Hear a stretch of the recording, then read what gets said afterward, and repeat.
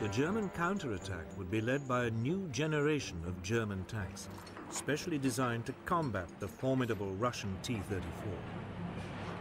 Now its operational commander, Marshal Zhukov, set his sights on Germany's Army Group A, still camped in the Caucasus.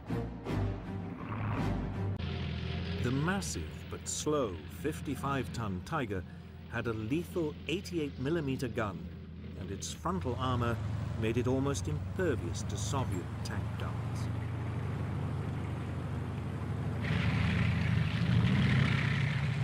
And then there was the faster 43-ton Panther with a new 75mm gun, also capable of knocking out the T-34.